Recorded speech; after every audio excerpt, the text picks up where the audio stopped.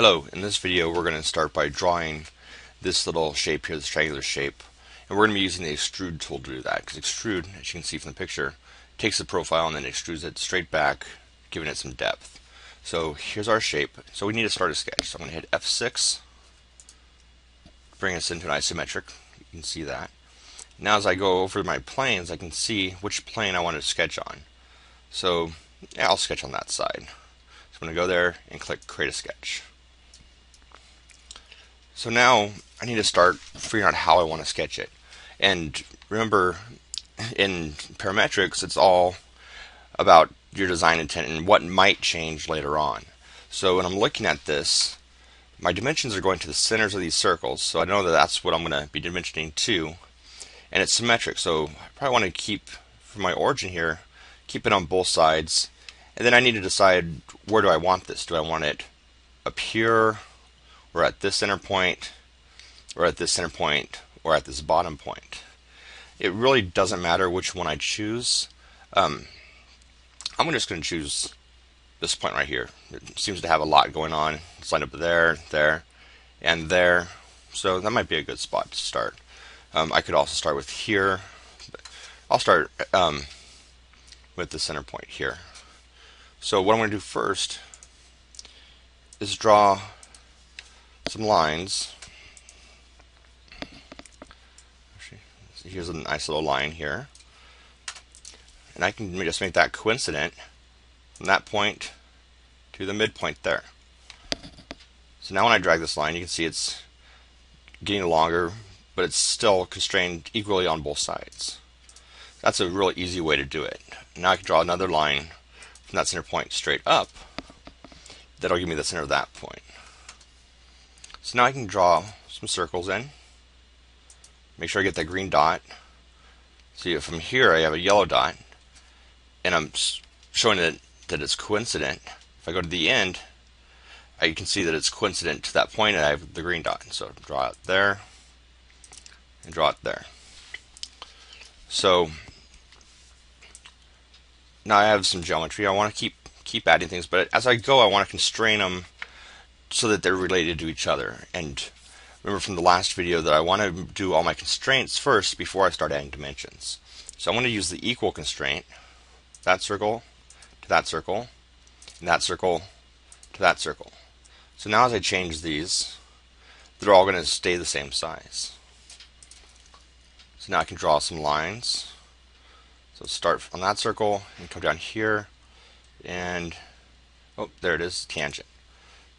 I'll start over here to tangent, and I'll start here to tangent. So this point is not tangent, but that point is not, that point is, that is not, that one is. So that's why I can start making them tangent. So I'll go to tangent, that circle to that line, that circle to that line, and that circle to that. Oh, that one was already there, so it gave me an error. It was that circle to that line that I needed. So now as I move it, you can see all those lines are staying tangent. And if you want to test it, the easiest thing to do is grab an endpoint of a line and move it around and see how it moves. If you grab a line by itself, sometimes you might not see where things go awry. So I have that. I'm going to trim. I'm going to take out these insides of the circles just to get it a little better. And these lines here aren't going to be part of my profile, so I'm going to select them and then come over to here to my construction lines. So that just turns into this little dotted line. So now now everything's moving the way I want it to. I have the shape I want. So now I can dimension. So dimension from this line to that point. Ooh, this is going to make it really small. Just double click the mouse to get out. And I really wasn't paying attention to how big that was when I started drawing, but you can see it's not a big deal.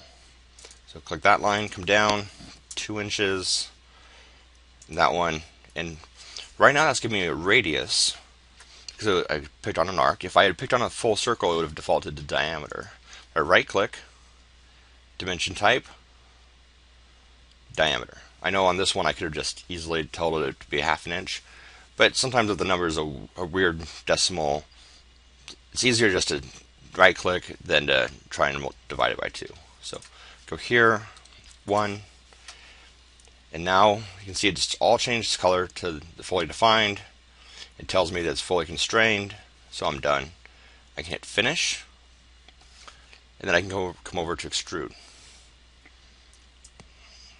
So for my first option, I only have options of distance, to, or between. I know a distance here, it's 1/4 inch, so I'll put that in. And I can tell it which way to go. So do I want it to come towards me, to go away from me, to go halfway each way, or to go different distances one way than the other? For this part, I'll just have it come towards me, and I'll say OK. So now I want to do that slot. I can click on this face, create a sketch. So there's a couple ways I can do it. I can do a circle, it's there, and then draw lines, or I can do a rectangle and draw lines.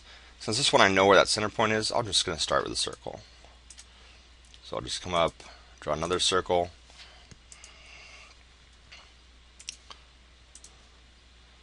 draw lines.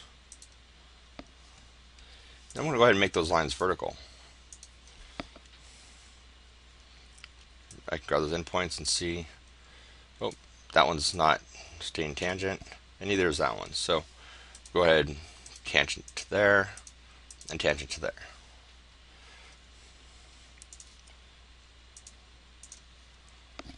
So now I can go to dimension, that point to that point, 1, and across the diameter there to 0.5. And now it's turned all blue. I know it's good. I can finish, extrude. And since I had a solid profile on the outside and that solid profile, it wants to know what I want to do. Do I want to extrude this section between the two profiles, or this section here? So I'm going to click in there. And then ask me what I want to do. Do I want to union it? Do I want to add it to it? Do I want to subtract it? Or do I want to do an intersection and leave only what's left between the two? So I want to do a subtraction. And then over here, now it's asking me how far I want to go. So I want to go 1/4 inch all the way through it. So I'm just going to leave it there for now and say, OK. It goes through it. That's great. But what happens if I come back and decide, oh, really, I want this to be 3/8 of an inch thick? So if I go to extrude 1, just double click on it, and change that number to 0.375, now you can see that slot no longer goes all the way through it. I'm just holding down F4 and rotating. So that slot isn't going through it anymore. So if I double click here, see, because I had that distance there, that it defaulted to that, and if the other piece went through it, it left it alone.